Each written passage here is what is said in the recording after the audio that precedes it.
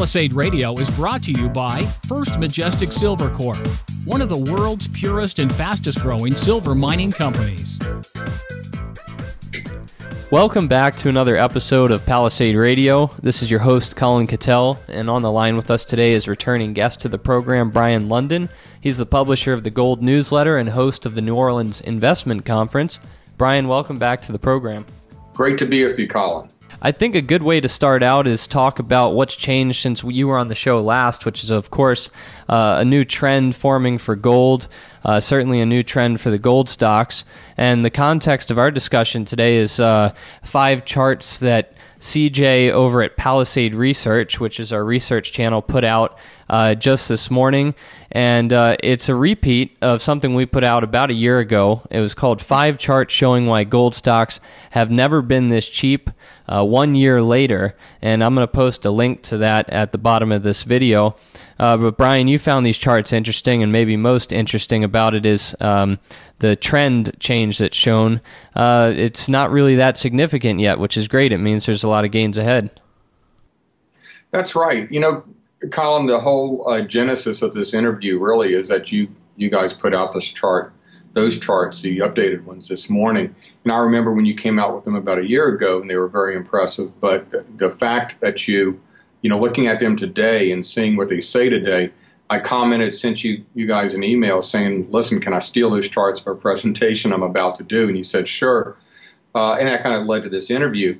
But they're impressive and compelling because they show that we've had a long decline, really one of the deepest and longest declines in the history of these markets, these very cyclical commodity markets, and that now we've confirmed a breakout from those ultra-low, historically low levels, and yet there's much more room to go.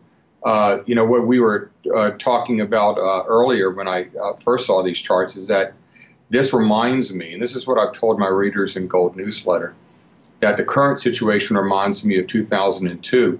At that point, the gold stock indices, really the major miners, had already doubled in value, and everybody thought they missed the big move. But in fact, we had years of really very powerful, life-changing gains ahead of us in the resource markets. And that's right where we are right now. You know, the major mining indices have essentially doubled, and the companies that had identified resources already drilled off, primarily gold and silver resources, have multiplied in value. So now what do you do? Where do you look for those really high potential gains now that the overall trend has developed and is confirmed? And you know, that's in other metals, other markets, and further down the food chain in the precious metals and more exploration development shares. But I think that the chart that you're really alluding to is the TSX Venture Exchange, which is a general proxy for this resource market, this junior resource market. And the chart that you put out really shows how long, how extended this decline was and how deep it was. But it also shows how far we can go just to equal the heights that we achieved in the last run. And it really reflects a multiple of where we are right now. Well, as you said, 2002 marked a great time to enter the mining sector, and the bull market continued from there and was prolonged for about another 5.5 years. A lot of investors are questioning today what kind of bull market we're going to get, and this leads me to a bit of a macro discussion. We're recording this on Thursday, June 23rd. The polls for Brexit are going to close here in just a couple hours, and it's unfortunate that we couldn't record this afterwards, but maybe we'll kind of predict what could be the outcome if Britain decides to leave the EU, and what could be the outcome if they don't, pertaining to gold. What do you think, Brien? Well, the consensus, and I agree with it, is that it's negative for gold if they stay in the EU, and if they leave, it's a big positive for gold. I think that's been tilted a bit. It's not a 50-50 proposition or an equal gain, equal loss proposition on either side of that binary result. A lot of the risk has already been discounted. A lot of the gold has already discounted a remain result. So while we could be surprised, really in either direction, by what happens in gold, if the vote is to remain, I think that if the vote is to leave, that we'll see an outsized reaction to the positive for gold. And as we said, as you said, it's really too close to call right now. Absolutely. Well, Brien, assuming that they do leave the EU, you kind of touched on this a bit, but do you think there's going to be a dramatic upswing in gold? And a lot of times we touch on these events that can be positive or negative for gold, and they seem to only last for a couple of days, and then everything's forgotten, and the trend that was before continues. Yeah, I think the real story, the compelling driver for gold, is completely divorced from this whole Brexit question. And that works either way that it may turn out. I don't think it would be a long-term positive for gold. The market hates uncertainty, and they tend to go to gold when there's any uncertainty in the markets, whether it's geopolitical or financial or economic. But in truth, the real long-term secular driver for a gold bull market is always monetary depreciation. And that's what we're seeing worldwide, and really to a degree we've never seen before. Typically you have one country devaluing its currency to decrease the magnitude or the effect of its debts.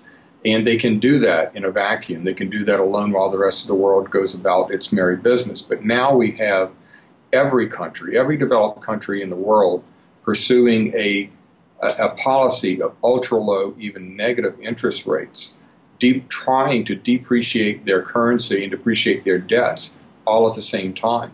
And when that happens, the only thing that they can depreciate their currencies and their debts against is gold and silver, really. So that will be the long-term beneficiary of the real secular trend that we see in place right now, regardless of what happens with the British referendum. Brien, you're a well-known newsletter writer in the gold space, and you have been for some time. I think it's fair to say that a good bit of your focus is on the exploration and development stage companies rather than the producers, and that's the same for us here at Palisade. The reason being, there's just so much more upside potential in these little companies, and everybody, of course, wants to make money when getting into the public markets. I want to talk to you about a couple individual companies we happen to both be invested in, and we can kind of talk about them individually, but also in the context of the greater market. One of them in particular is Avrupa Minerals, which is primarily looking for precious metals, also some base metals in Europe, and they're running a prospect generator model, and they're raising money right now. And to tie this together, a discussion we had before the call was the result of a dilution event right now is actually the amount of money coming in seems to out-trump the dilution, is what we're seeing in the beginning of this bull market. Can you talk about that? Yeah, one of the, not typical, but one of the recent reactions we've had from this bear market is that when a company does a financing, its share price weakens because of the dilution. But now when a company does a financing, we see that it actually is helping, by and large, it's helping the share prices of those companies, because now they have the money to go about their business and continue exploration. And what happened in this long bear market is that previous to the hibernation, as it were, of many exploration companies, they had done a lot of good work, a lot of good foundational work on outstanding, highly prospective projects. And as it were, they rolled the rock 3/4 of the way up the hill, and then the market just disappeared. They couldn't raise money, and everything, or much of their work, essentially stopped. So now they have the money to go back and roll that rock back that little far distance up past the top of the hill on a number of projects and in a number of companies. Now, Avrupa is an interesting company in that it's exploring or focusing on one of these, wild and woolly frontiers of mineral exploration, being Europe, and it's not exactly unexplored, but it's largely forgotten. And what people don't realize are that there are a number of outstanding or highly prospective regions in Europe, especially where Avrupa is focusing, that have proven mineral occurrences that have not really been explored by modern methods for a very long time. And they've done a great job, even in the long bear market, of establishing joint ventures with very good companies to explore those projects. Another company to discuss, and I don't know as a director yourself if you're able to really talk about it, but I want to bring it up because it's really indicative of a bottom in the resource space, and that's Thunderstruk Resources, which is looking at assets VMS project in Fiji. It's a company I'm invested in. I know Bryce Bradley, the CEO, very well, and of course you're involved. It's a company that hit a low of a penny at the very bottom of this bear market, and it's now up to 4 cents, which doesn't seem tremendous, but it's a 300% move. And you've seen this across the sector with a lot of these quality assets that just hit ridiculously low prices. Talk to us a bit about all these bottom companies that are really coming up and what we can expect from them moving forward. Yeah, and a lot of people, a lot of investors are going in and buying all of these sub-nickel companies, just figuring that as the rising tide lifts all boats, these things will get up to 10 or 15 cents just by the being pulled up by the overall market, and that's an easy way to get these gains. But when you get down to those kinds of price levels, they're really those aren't real markets. At that point, your financings are typically above the share price and the like. But Thunderstruck in particular is a company I co-founded along with Bryce and Dale Walster. And we finally found, after years of looking, a really good portfolio of projects in Fiji. And to the degree that we were able to acquire 4% of the main island of Fiji, in particular 2 proven discoveries by Anglo in the 1970s that were, because they weren't porphyries, Anglo just moved away, and they've been lying fallow ever since. But in fact, what they are high-grade copper and zinc discoveries, very high-grade copper and zinc over mineable widths, proven discoveries that just need to be expanded on. So during this bear market and very recently, we've been able to go in, acquire those properties, and we're in the process now of renegotiating our land agreements, which we feel will open us up, when and if that's successful, to joint venturing those projects out to some interested parties. So we're very excited about what we're going to do, but I really can't talk about that much, as you say, being a co-founder and a director of that company. Well, another interesting sector that we've both been following for quite some time is uranium. People like Rick Rule have stated that it's fundamentally speaking one of the best investments, because when an asset or a commodity's price on the market is below the cost of production, it's only a matter of time before things turn around. Even this week, I'm looking at the spot price of U308, and it's now dropped another $1.85 to $26.15. My question here is, how low can things go? And a company that we're both involved in is Western Uranium Corporation, which actually could benefit against its peers and has been benefiting as the price drops. Yeah, and you bring up a good point. Rick is excited about uranium again. He was also the first person to be excited about uranium in the last bull run. He'll say he was too early, but he was the first. And it brings up the point that, okay, we're in a confirmed new run in precious metals, in gold and silver, and for there to be excitement and interest and really a euphoria in resources, I think it always has to be driven by gold. And so now we've set that up, but there are other markets, other metals that will have their own little bull runs within that broader trend. We saw that in the last big run in gold. We had gold take off in 2000, 2001. It went up through 2007, took a break for 2008, and then took another really big run to 2011. Within that, we had a uraniumania where there were some 500 uranium stocks sprouted like mushrooms after a rainstorm. And And lots of money was made in that little mini mania. We had a rare earths mania during that. So there's a lot of other little market opportunities that occurred during the big trend.